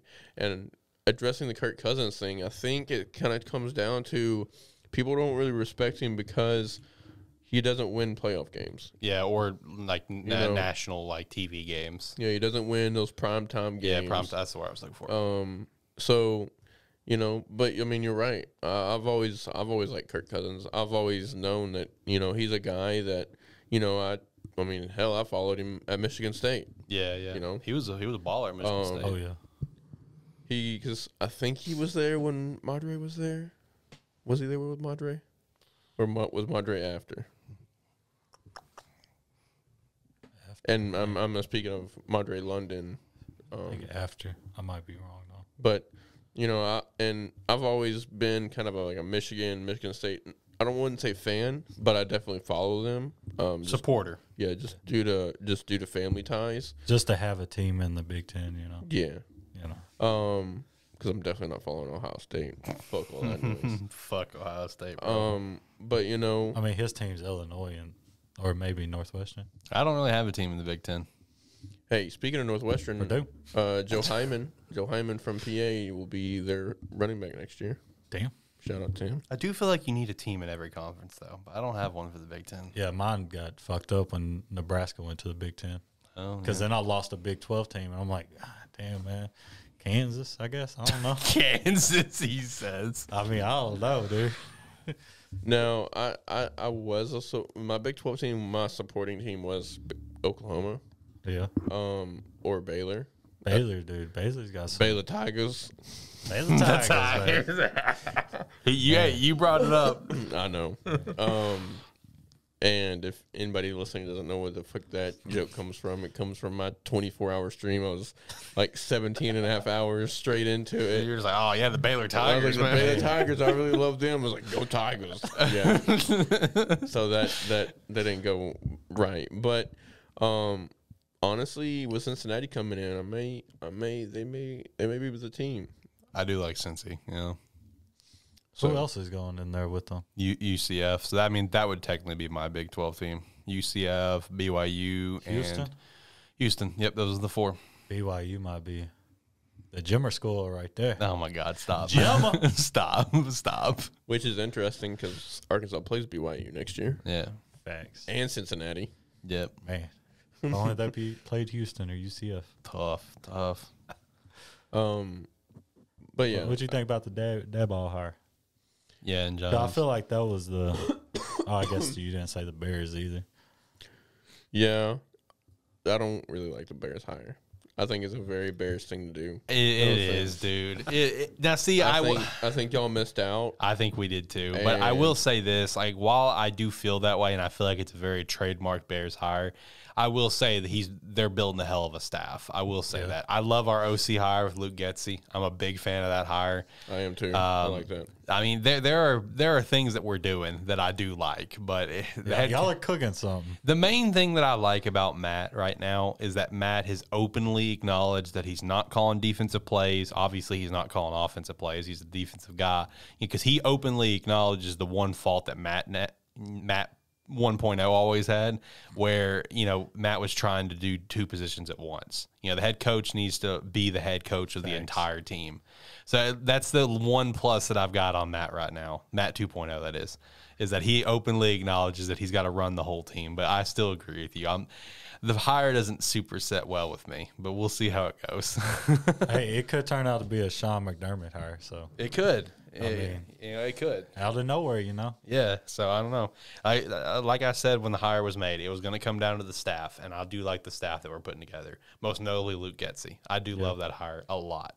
Man. So especially since we stole him away from Green Bay when he was basically poised to be the Green Bay OC. So I'm a big fan of that. I'm a big fan of that. Let's go. Has Green Bay got anybody? Yeah, they who'd they hire as their OC? It was someone from within the staff. Oh. Yeah, I don't remember his exact position. Maybe tight ends coach. They ain't even got a tight end. Yeah, they have Big Bob Tunyon. Oh, yeah. He got hurt. That's why you're probably forgetting about him. Yeah, he was on my fantasy team. That's probably why. Or maybe he wasn't. I don't fucking know. I remember seeing him, though. I really like the Denver hire. Yeah, I like Hackett. Yeah, Hackett was kind of my number one choice. Now you know what's gotta happen after that. Yep, A-Rod. Yeah. And call it A-Rod crew because he's bringing some people with him. Oh, yeah. He's gonna bring a whole crew. He's bringing the posse. He's bringing him some two receivers to go with him too. Yeah. Yeah, was it Scantling and Adams, right? Yeah, that's his goal. See, the thing is about these hires is like, while we can like a majority of the hires, man, every hiring cycle, you're going to have those coaches that are going to be dog shit. 4, 6, so 8. Which of these coaches are going to be dog shit? That's the question. Okay. There's going to be someone on this list. Let's put it out here now. Who's the first one to get fired? Lovey. God damn. I think Lovey, unfortunately, I think he's a scapegoat. Who did Miami hire? Mike McDaniel, OC from San Fran, which he is a character. Which I've got to say, even if he does get fired, like let's say he sucks, he's gonna have the best fucking press conferences in the world. He is, dude. His press conferences is amazing. I had to look his ass up because I was like, "Who the fuck is this dude?" Have you guys seen his opening press conference when he got hired as the OC in San Fran? Mm-hmm. He came up there, and obviously we've all seen pictures of him now. He's a very scrawny dude, right? He's like 5'6", 5'7". Very scrawny. He stands up to the podium. He makes some joke. He's just like, "All right, well, now that I'm up here, where I very, very clearly look so intimidating from everyone else with my physical physique." He's just like, "Any questions? Opening questions." I mean, dude's a character, man. Look at him. Dude's a character, man. His press conferences are going to be goes to show you they'll hire anybody. Dude, they're going to be legendary. They're not hiring you because of looks. Yeah. But no, who do you guys think out of these coaches are going to be like the first to be fired? Who do you think is going to be dog shit? Because like I said, every hiring cycle will have them. We may like some of these hires, but there's going to be someone who's going to stink. Who's it going to be, though? I think Lovey's going to potentially be the first to get fired, and I think it's just because he's a scapegoat. I really do. I genuinely think he's a scapegoat. Unfortunately, I do too, but my thing is like, why not just go with McCown in the first place? Right. Is it because he's not ready, or not? You got to build him up. Yeah, because he's never been a. All coach. He's done, yeah, he is. All he does is high school coaching. But that's it. That's the problem. Damn, that's quite the jump. High school coaching. I don't even think he's a head coach. I think he just helped. He might be a head coach. Damn. I know Chad Morris. Yeah, guy going from that to NFL head coach, like that's wild, bro. Speaking of high school head coaches, my boy Dan Connor was a high school head coach in 2016, 2017. Can y'all guess what his team went? Nope. 1-9. I had to look it up. I looked up the team, and it took me to a Washington D.C. team, and I was like, 0-11. Nah, he's better than that. So I looked up what state it was in. Pennsylvania, obviously. I mean, Penn State. I looked him up. 1-9. I'm like, God damn, how are you even a coach? Then he went to like some college and for like linebacker. But now he's part of the Patriots staff. The Penn State. Yeah. As a defensive analyst. Okay. He's an analyst. He ain't even a coach, really. He's just. He just crunches numbers. But anyway, back to the coachings, hires and fires. I think Lovey's definitely up there. I think, honestly, Doug Peterson could be on a hot seat just because. Last minute. Yeah, just because it's a last-minute kind of hire. It's not necessarily who they wanted. Yeah. And, honestly, I think mostly out of everybody, I mean, besides, I mean, he's got top-end talent to deal with right now. A lot of money as well. Yeah, a lot of money. So, draft capital. I mean, if he goes and debunks the situation, it can very well turn ugly. I mean, especially if they start off like. And that's a great point. I'm going to have to double down on that with you. I think Doug's going to be on a short leash because at the end of the day, that's not their top candidate. Oh, they got Pep as their offense coordinator? Yeah, Pep Hamilton. And then Mike McCoy behind them. They're setting it up to fire him. Yeah. Oh, 100%. You get hired to get fired. Come on now. Yeah. Like I think Doug's going to be on a short leash, unfortunately, because at the end of the day, we got to keep in mind, it's fucking Jacksonville. This organization's a shit show. So that's actually a good call, Shane. I think he's on a short leash, honestly. Other than that, I mean, of course, I mean, being in New York or New Jersey, you're always going to be on a hot seat. Yeah, 100%. So Dayball, unfortunately, because I really like to hire. Not to be kind of dumb here, but who the fuck is the Jets coach? That's Saleh. Yeah, that's Robert Saleh. He was the DC from San Fran. He was also the Baylor Tigers coach. Okay, buddy. All right. Hey, look at their offense coordinator though. Is that Mike Kafka? That is from Northwestern. Indeed. Defense is Wink Martindale. I will say, out of all the coach candidates, the one coach that's going to be on the longest leash by far will be the Bears, just because it's the Bears. That's how they run, man. We saw how it went with Nagy. Hey, they're gonna flip the script. They're gonna fire him 3 games in. No, he's going to be on the longest leash, like by far. Out of all these coaches, he will easily have the longest leash to play with. Yeah, I think Hackett, if he don't get Rodgers, he might be a little bit short of a leash. Yeah, you're right. If he doesn't get the quarterback position down, Hackett's going to be on like a 2-3 year run here, and he's out. And then McDaniel was just wild card. They were just like, fuck it. Yeah. We got to hire somebody, you know. Right. Dabs, he's going to be pretty decent. Doug, obviously short. McDaniels might be. I can't really pinpoint him because I don't know the quarterback situation. Right. True. Fair. But I feel like him and Carr could mesh really good. Mm-hmm.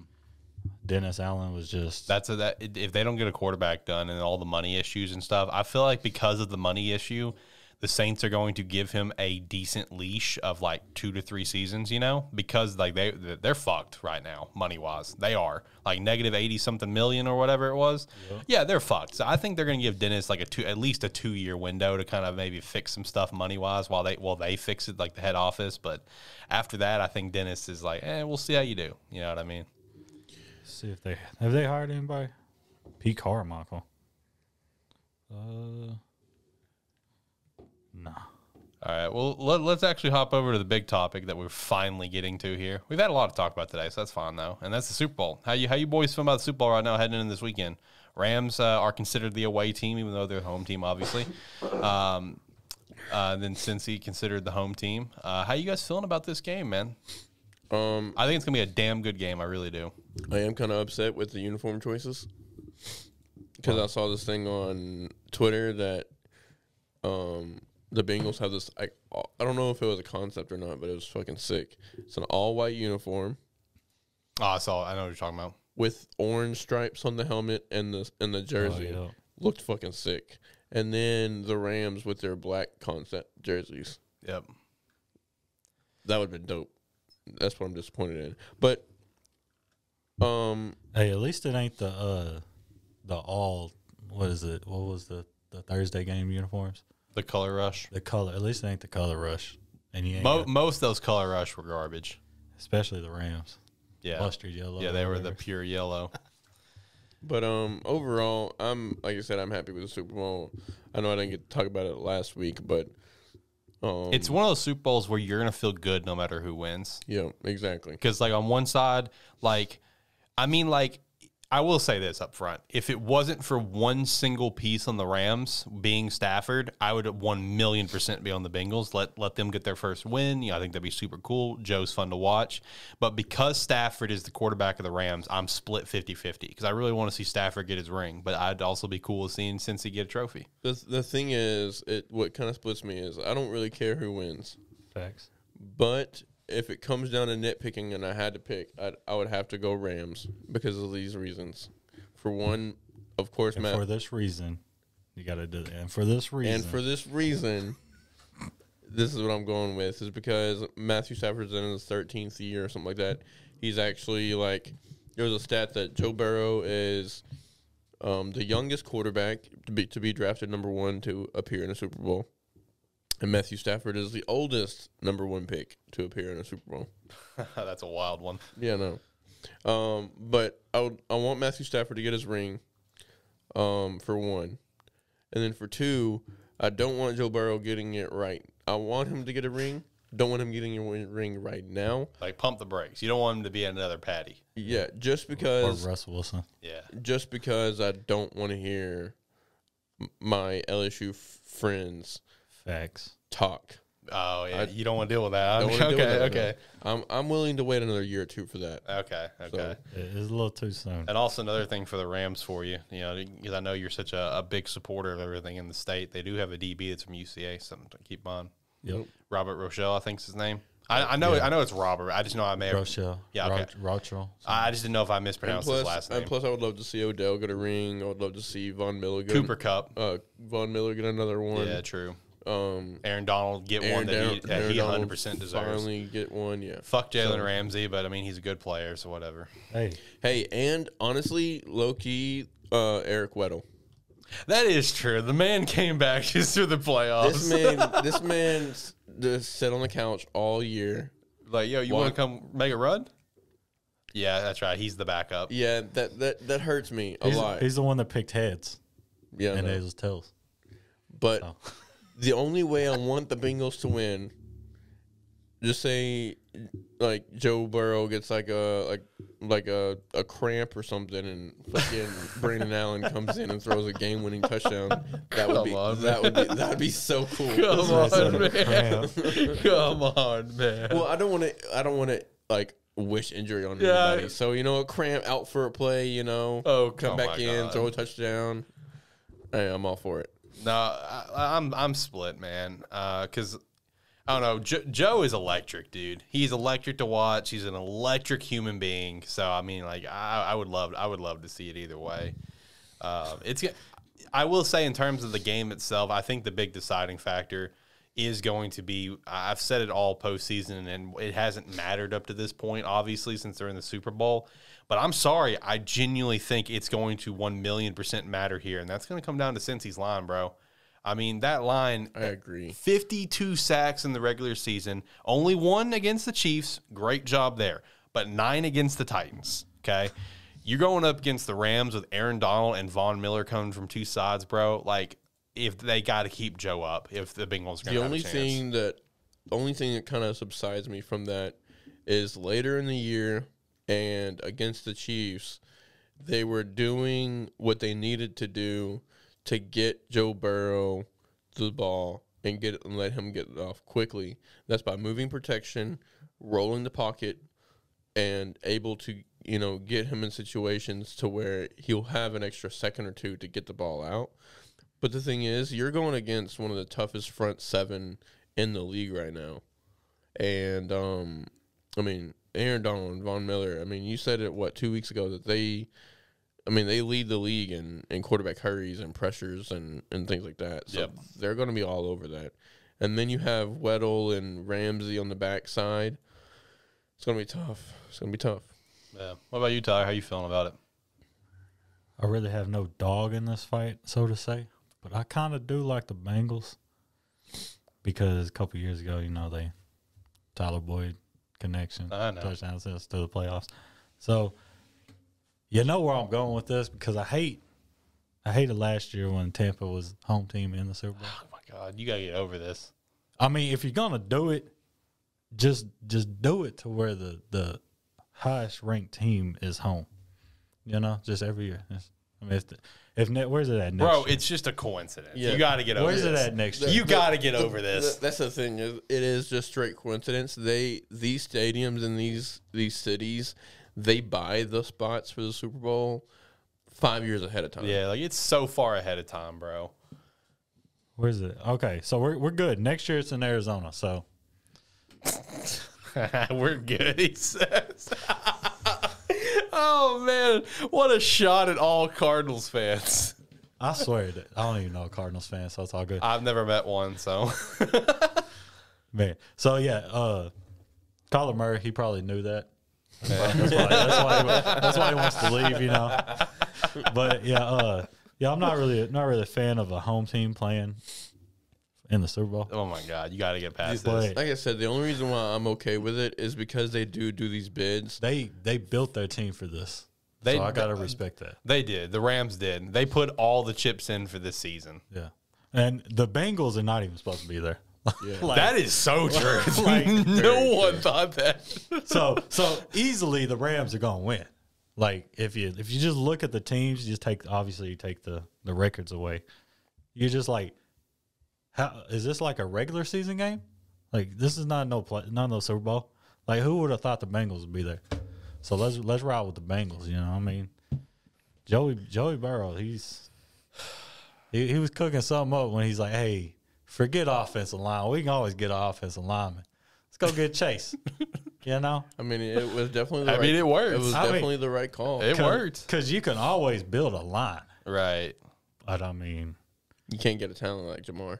especially when you played in college with them. Yeah, have that connection already. Which I saw this stat. Speaking of Jamar Chase, I saw this stat. He has more yards in his rookie year this year than like Randy Moss and Terrell Owens, Jerry Rice had in their combined first 2 years. Which is wild because Randy Moss the GOAT. Man. The looks Tyler and Alex just gave each Bro. other. We've had this debate for like 10 years now. Yeah. Years. Yeah. The two debates that I've had ongoing with him and Brady, and then one with me and Brady personally, is And when it comes to me versus them two, it's who's the GOAT between Randy and Jerry, and then the constant debate between me and Brady is the best running back of all time. Naturally, you've seen his nickname. It's Cowboy Dick Rider. He's a Cowboys fan, so he's hard set on Emmitt Smith. And me being a Bears fan, you would think that naturally I'd say Walter Payton. No, I actually say Barry Sanders is the best running back of all time. No cap. Yep. And it is a constant fight with those two arguments with these guys. I mean, to me, it goes Moss, No. Terrell Owens, No. and then Jerry Rice. No. See, Bro, to me, I think you got to kind of open up here a little bit more. I mean, if we're going to talk about this, receiver wise, you got to look at it this way.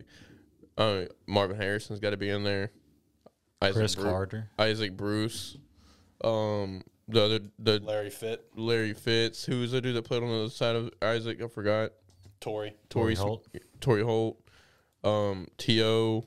I mean, there's Look at that. You type in best wide receiver all time. The first one pops up, Randy Moss. Stop. He's not the I mean, GOAT. I even forgot about Michael Irvin. I mean, Calvin Johnson. Calvin Johnson, which Yeah. honestly would be probably be my pick on just raw talent and being able to do the things that he was able to do on the field. Andre Johnson. You got the best hands. But I mean, That's and Courtney as far Finnegan. as running back, I mean, I think if I was to pick somebody right now, it'd probably be Barry Sanders. Fucking Brady. But the thing is, like, Jim Brown was pretty solid, though. and what's impressive with Barry is that, I mean, he did it and he retired early. Yeah. So, but I mean, you also got to add in there. I mean, you got Walter Payton, you got Jim Brown. I mean, LT. LaDainian Tomlinson, which the only reason why I watched the fucking Chargers back in the day. Yeah, Adrian Peterson too. You got to give him some love. Yeah. So I mean, it's definitely a wild thing. The way I kind of scale players is Gil Sayers. Yeah, Gil Sayers is a great running back. Man. Rip. Oh. The thing is you the way I kind of scale players is accolades as far as awards. So like, you know, your player of the years, your Pro Bowls, your rookie of the years, your Super Bowl rings, all that. And then you know, your stats, of course. And then on top of that is just an eye test, right? Right. And I think that's one thing, like, when it comes to basketball, why I have LeBron James as my GOAT is because of what he's able to do on the court, right? I mean, this man is 6'8", and doing the things that he's able to do in the type of league that we're in right now. Mm-hmm. And the same way going back to football, I mean, Calvin Johnson, that he was literally, and even like now with DK Metcalf, like if you would have shown somebody DK Metcalf 15 years ago, they'd have been like, that guy is a lab experiment. Right. Yeah. He is A Madden creation. Yeah, a Madden character. So, I mean, the things that these people are able to do just by a strict eye test and their talent has got to be some kind of scale when talking about, you know, greatest of all times. So Right. Oh, that's all good points. It's all good points. But going back to the Super Bowl, I think the Rams is what, a 4-point favorite? Yeah, -4 right now. Money line 198 plus 166 for Cincinnati on the money line. Over under right now 48.5. We got Super Bowl favorites here as well. I don't know how. I mean, this game. I think the bottom line is I think this game is going to be a very good game, and that's ultimately what I want. You know, I want a game that's going to be competitive throughout the entire game. You know, last year's obviously blowouts stink to watch unless you're a fan of the team that's dominating. You know what I mean? Other than that, they stink to watch. Yeah. You know, obviously that Patriots-Rams was a snooze fest.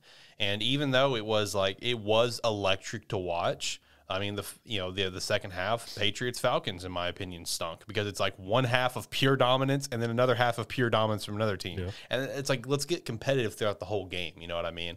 Because, I mean, let's be real. While, yes, that comeback was unbelievable to watch, that second half was boring because and the first half was boring unless you were really pulling for the Falcons. You know, it was a boring first half because it was one team dominating. So at the very least, I think this game will be very competitive throughout the whole thing, which is ultimately what all I want out of it. Just some other kind of Super Bowl topics that you boys were throwing in the chat this week. What's like your best and worst memory from a previous Super Bowl? My least favorite.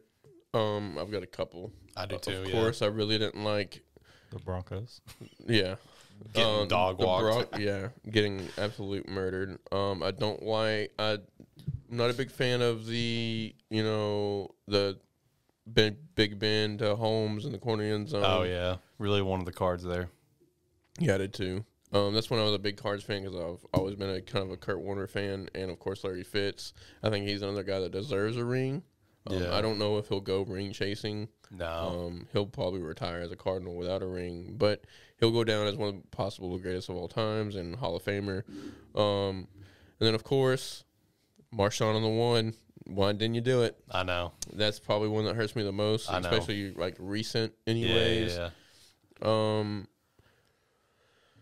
then my favorite moments, I would definitely have to say New England getting beat by the Tyree catch. Yep. Pretty much. Facts. Yep. That's definitely one of my favorites.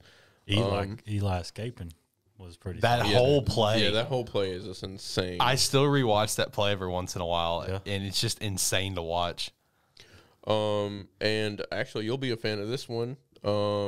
Bears Super Bowl first play of the game, first kickoff of the game. Devin Hester takes it back for 6. See, That's one of my favorites. Every Super Bowl for me, I can just turn on the game, watch the kickoff, and as long as it doesn't come back for a touchdown, I can turn off the game and call it a successful night. Yep.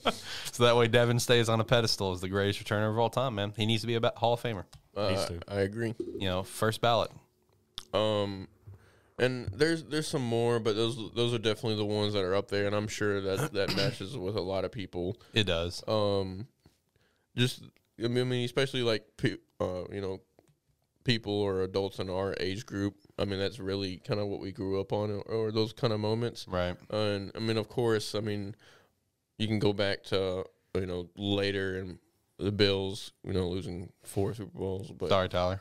Hey, Frank tried his best, okay? Hey, Don Beebe, though. That man, he chased them down. Mm-hmm. And then, of course, I mean, things that we've seen through history, that one guy getting tackled on the 1 yard line. Dyson. Yeah. So, I mean, that was tough. I mean, there's definitely some moments out there and that, the Super Bowl brings just because of the caliber of the game. So, I mean, I will say this. I think this game this Sunday will have one of those moments. I think it will too. Every Super Bowl, for the most part, feels like it has those moments. There's some that don't, but like every Super Bowl almost has like that defining moment kind of thing. I know for me, for best moments, and I'll name this first one because I think it's funny since you already point out this game, was the start of the Seahawks-Broncos game, because I was hard pulling for the Seahawks in that game. So the moment that the Broncos' very first play goes back for a safety and set the tone was a phenomenal moment for me, because at that Super Bowl, I was at a party with a diehard Broncos fan who once upon a time lived in Colorado. So for that whole game of me just being able to roast him the entire time, it's fantastic. See, that Super Bowl was tough for me because, of course, those are you like both teams. Both teams. And I've been a fan of Denver longer, and I've been a fan of Peyton Manning even longer than that. Yeah. I didn't really start paying attention to the Seahawks until like Sean Alexander era. Mm-hmm. That's when I really liked them with Hasselbeck. Yep, Hasselbeck. We gotta drive down and score. Yep. But that one was kind of tough. I was actually cheering for the Broncos in that Super Bowl. But until after the first play. Yeah. Yep. But I mean, that game was the epitome of I don't care who wins. Right. But I knew Peyton Manning was getting older. And I really didn't know Russell Wilson at that point. Like, I didn't know what kind of player he was. So, I mean, that was insane. And the Legion of Boom at that time was unbelievable. I mean, they can literally go down as one of the best defenses of all time. And they need to be considered that way. And I'm also was that the year that he said you're gonna try me with a sorry receiver? Yep. Or was that the next year? No, it was the same year. Same year. Okay. And then I'm also going to double down, as pretty much anyone who watched this game live will agree with. That entire play of Eli escaping and David Tyree making the catch was one of the most electric things I've ever seen in my life of football. Yeah. I mean, that was unreal. In terms of like, another really exciting moment wasn't a particular play, but it's like it coming to a close for the Ravens 49ers and just knowing that Ray is going to walk away with a ring. And he should have walked away. Ed getting a ring as well. Ed should have walked away, but obviously then he went to the Texans and I think the Jets, completely as if everyone forgot that he was even there. Right. Ed should have walked away with Ray, but it was cool to see those two Miami Goats get rings. But in terms of painful, the Seahawks Patriots will forever stick out to me. Yeah. The amount of heartbreak that I felt in that moment, and even though the Seahawks are a team that I've always enjoyed, I consider them a top 5 team, but like that moment still absolutely shatters me. It really does. But my number one most painful memory by far was the Packers winning the Super Bowl. I've actually got a funny story about that, because that entire day I felt great. Right, did some cooking. Me and my boy, Brady, hanging out, gonna watch Super Bowl. We cooked a lot of good grub and shit. Felt good all game long, even though the Packers were winning, whatever. I'm not shitting you. The moment that the game came to a close and confetti started to fall, my exact words to Brady is, man, I don't feel too good. I started feeling sick. No shit right after the game. I got the fucking flu. Boy. I missed school like the whole week. You guys and Brady, dude. And Brady has always said since, I have never seen hatred for a team so strong as Alex for the Packers, like when he got sick when the Packers won the Super Bowl. And you talking about the one with when they beat the Steelers. Beat the Steelers. Yeah. That was one of my favorite moments. Yeah, same. I know. Because I'm not particularly a fan of the Steelers, and of course I like the Packers. And especially like, because that was coming in, Brett Favre was still kind of lingering around, and, the whole thing with, is Aaron Rodgers going to be that next guy kind of thing was still kind of there. So for him to go there, his first time and only time now, and to win it, and especially to beat a team like the Steelers, because I'm pretty sure they still had like Hines Ward and Bettis no, and not all that. Hines. No, it was Or was it Antonio at that time? Was he? Was No, he the guy Antonio that was on before? that squad. I don't remember who their main receivers were on that 11 team. that Is that like Mike Wallace? I think that was when like Mike Wallace was there probably. Because I mean that they may have had like Emmanuel Sanders as well, like Emmanuel Sanders, Mike Wallace, Rashard Mendenhall I think was the running back if I remember correctly. Oh, they had Charlie Batch on their team. Yeah, Rashard Mendenhall was the running back, Yeah. and then they had they had Antonio. Oh, Antonio. Okay, He what I only had thought. was he a rookie? I guess. yeah, because he only had damn, where's it at? There was this. There we go.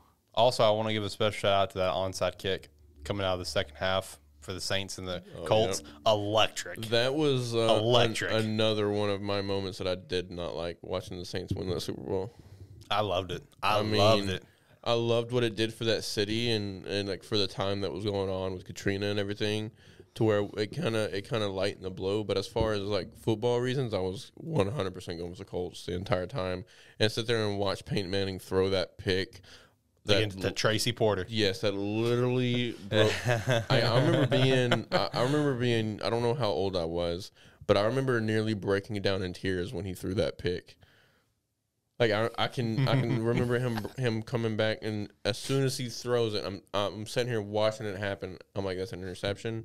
He's gone, and then as soon as that goes through my head, I hear the announcers, it's intercepted, and he's and he turns the other way. I just remember falling like out of my chair, just like closing my eyes, because I did not want to watch the rest of that game.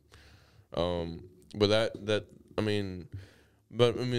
kind of what we live for as football fans, right? Yeah, it is. The good and the bad moments. The good moments are super highs, and the bad moments are super lows. Oh yeah. So I think that's one thing that makes football great. So I'm definitely looking forward to what Sunday can bring. What you got pulled up, Tyler? Oh, talking about the main guy I remember from that team, He played for Arkansas State, right? David Johnson, Arkansas State. He was like a tight end. Tight end fullback. Yep. Yeah, didn't do nothing, but I mean, He was on the team. he was there. That's all that mattered.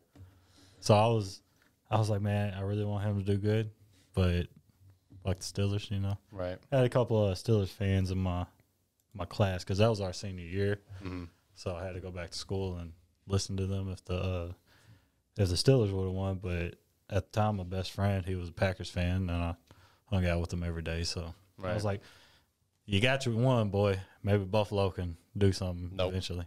Nope.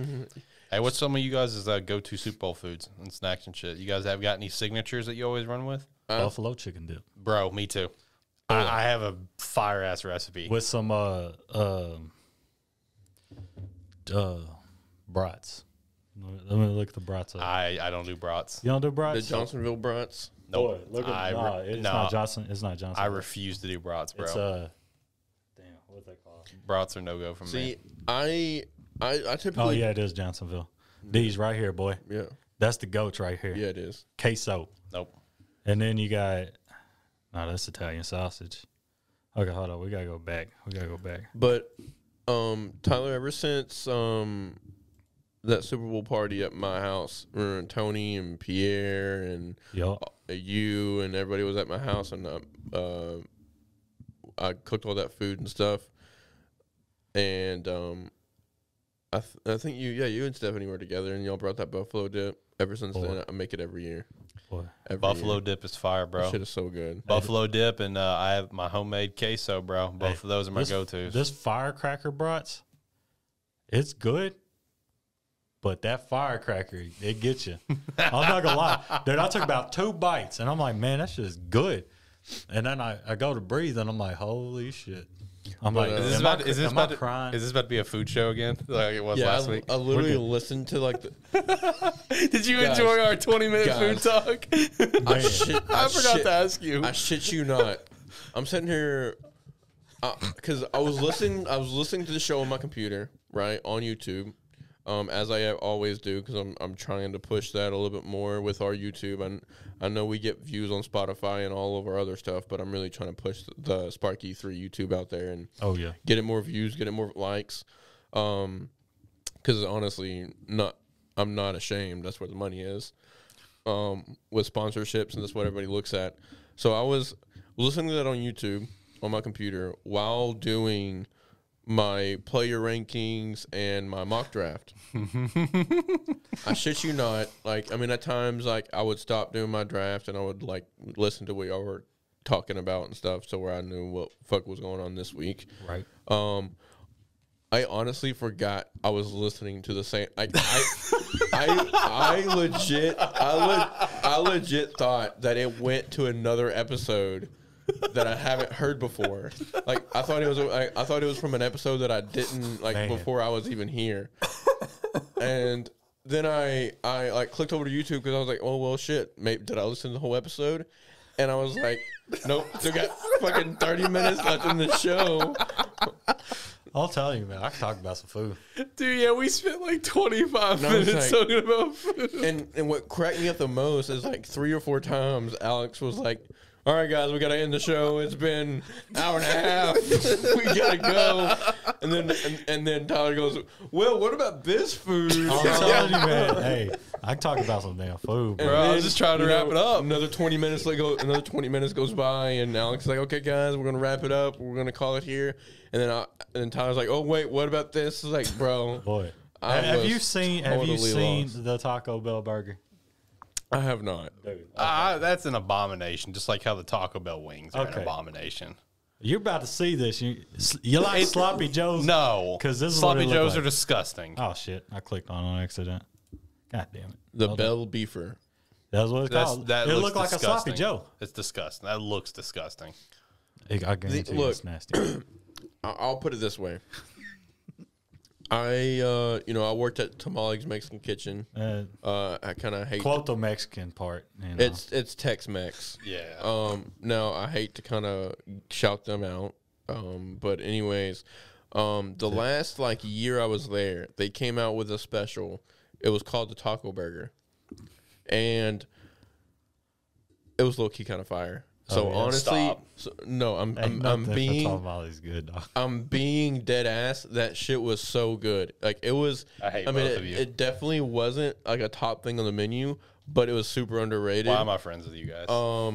But so for that reason, I think I would try it out. Now, the only thing that kind of would discourage me is like the lettuce and cheese and that, like that. No, that's all tamales. So yeah, but yeah. I mean, it was good. No, it was actually okay. Okay, talking about some bad food real quick. I gotta cut you off real quick. Okay, we was living together, right? CJ was there. Yep, bro. One night, I think y'all was at work or something. Me and CJ just sitting there. We're like, man, kind of want some tacos. So my dumb ass already opens the Velveeta, or not the Velveeta, the nacho taco shells, and then we look in the fridge. There's no fucking meat. And I'm like, damn, man, we already opened these. I don't want to put them back. So our great genius self, you can ask CJ about this if you want to. We're like, you know what? We got some dogs in here. No. Bro. And I had some cheese dip. No.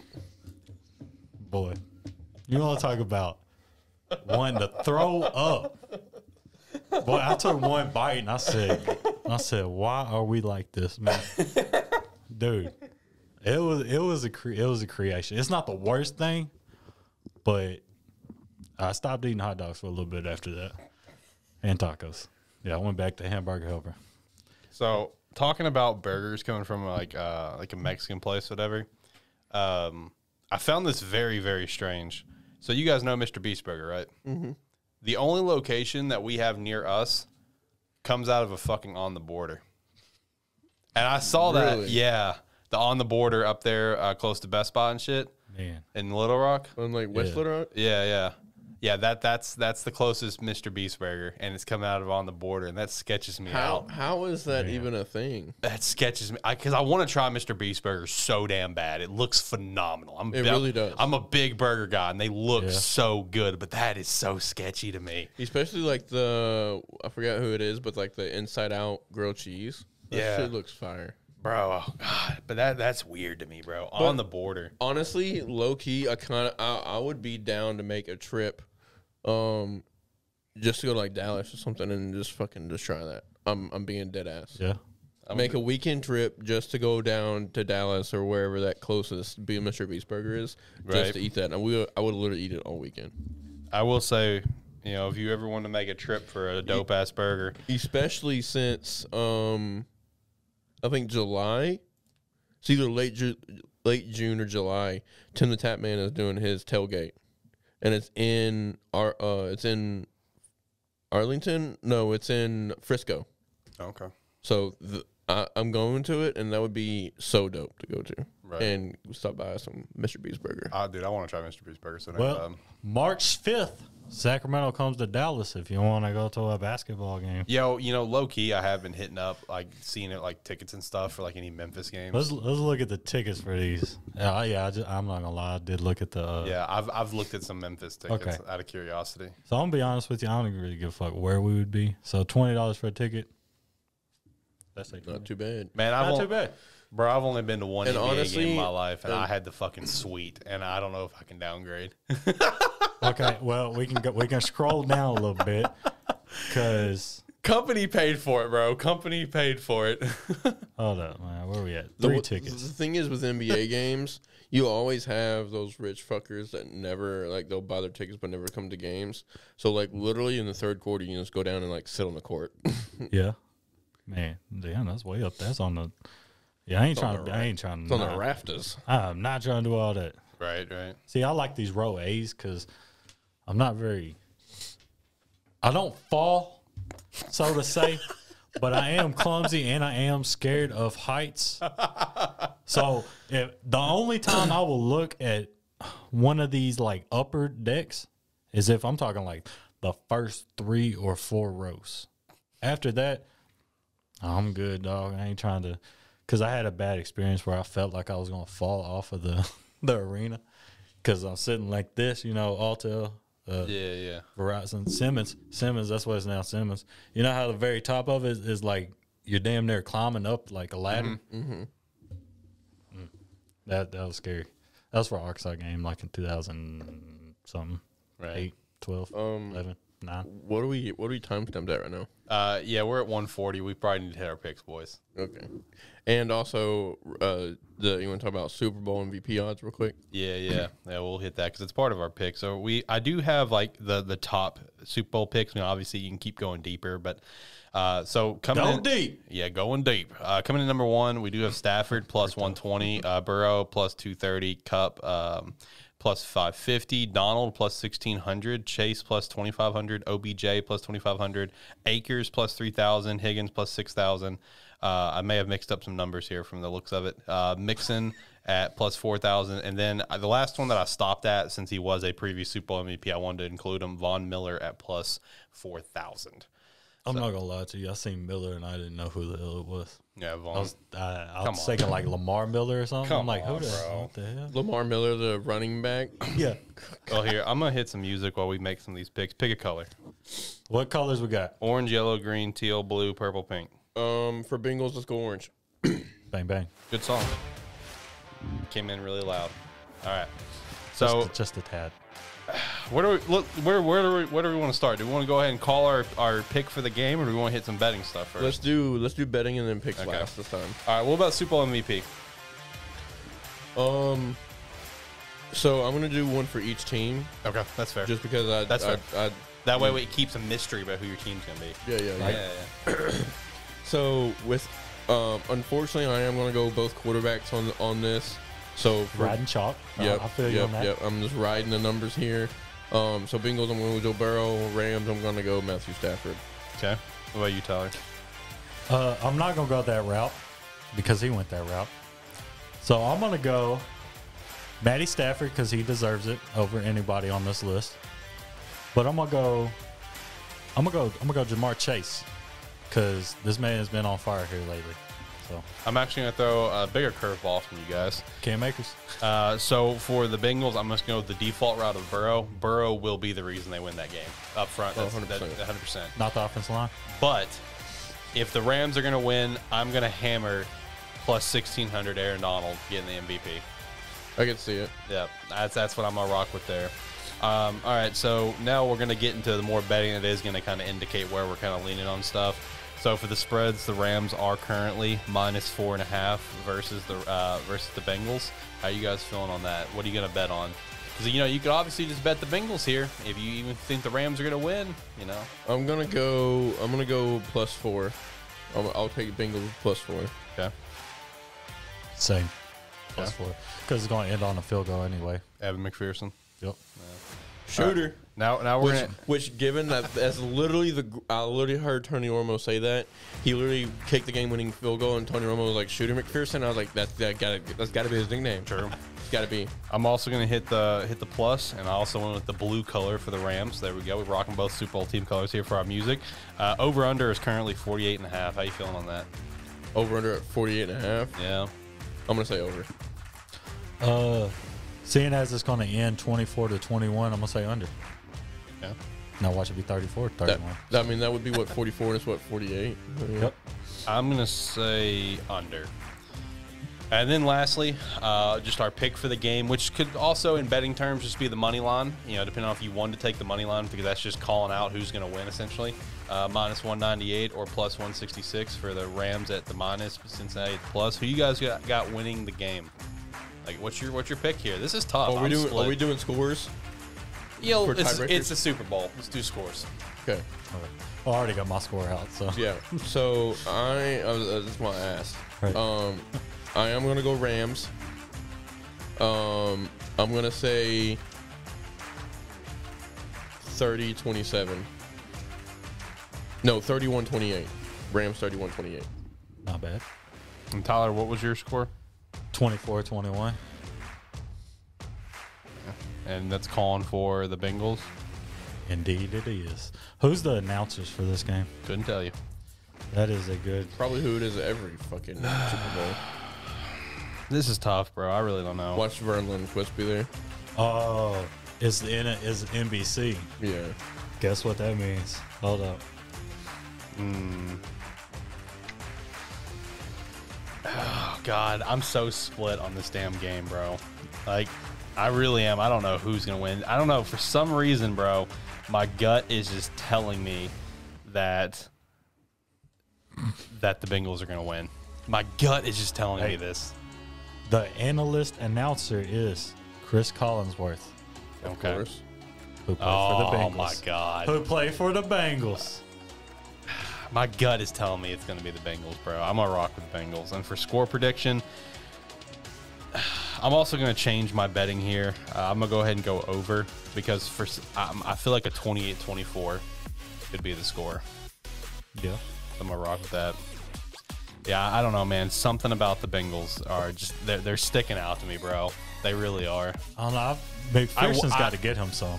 Yeah, I'm fine with either team winning, but I am a little partial to wanting the Rams to win because Stafford's so old. I want him to get a ring, but That's a nice, hurtful thing to say. Dude, he is. Let's be real. Since Tom's retired, I mean, Stafford's the second. No, he's the third oldest quarterback in the league, right? Yeah. Out of the starters, because it's Aaron and then I think Matt. Yeah, Aaron, Matt, and then Matt Ryan, and then Matt Stafford. In terms of starters. Listen, I think I'm with Tyler here. Now, if this happens, I'm from the fucking future. I think it is going to come down to Shooter McPherson, but I think he misses the field goal to tie the game. Wow. What an electric moment that would be, bro, with how insane he's been this playoffs. I don't see how. I think he misses. It's going to be, I'm going to call this right now. It's going to be a 49-yarder from the left. What is he, right-footed? It's going to be from the opposite hash from what his foot is. So it's a little bit harder of a kick.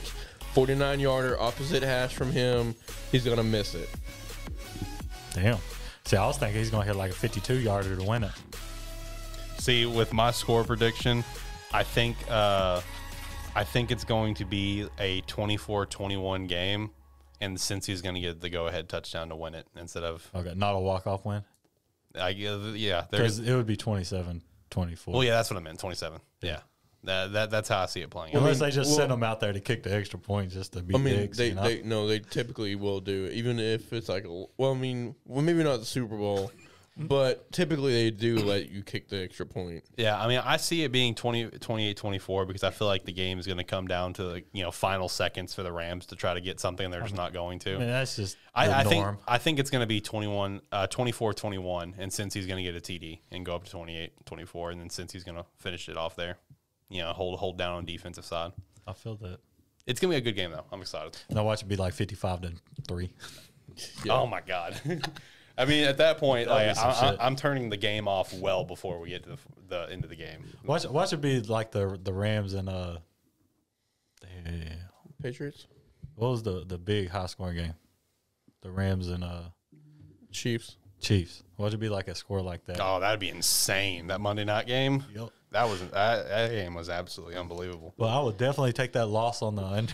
That's true. Yeah. All right, bros. Let's wrap this up because I'm hungry. Same. Yeah, we talked about food again. We made a mistake. You DoorDash or something? I don't know. I may go get something. I haven't been to the grocery store yet. That's part of my problem here. So, I mean, you only got 900 things in your deep freeze. Let's not talk about the deep freeze. Don't talk about the deep freeze. What about you? What's for dinner? I have no idea, but I did have a Velveeta cheeseburger mac little heat up microwave thingy, and that shit is fucking fire. Okay. I haven't eaten today. So what are you feeling? I'm gonna go keep it classic. I'm preparing myself for Sunday. I'm gonna go chili dogs and Ruffles. There you go. Getting ready for the game. That sounds so fucking good. It does, yeah. Chili dogs are good, bro. I'm getting hungry. All right. Well, if you made it all the way to the end, we appreciate you, especially since this is a longer show. Hopefully the Super Bowl is going to be absolutely phenomenal. Hopefully it won't be a snooze fest. Hopefully there'll be good commercials. There are some commercials that I am looking forward to. Halftime show is going to be lit. Halftime show will be pretty dope. There's going to be some good commercials throughout the show. I think there's going to be some commercials for some Marvel stuff, so I'm pretty excited for that. I don't know exactly what was going to be there, but I want to say there's something Marvel that's going to be there, so that's pretty dope. Also be on the lookout for the GTA 6 trailer during halftime. Yeah, right. I'm being dead ass.